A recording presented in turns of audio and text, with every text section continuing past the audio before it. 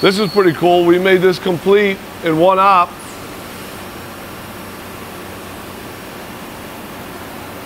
On a lathe.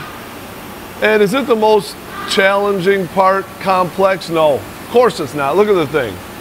But it was awesome. And I did not personally make it. Someone here that works for me did. This is an awesome, awesome part. You did a great job. From a machining standpoint, it's complex.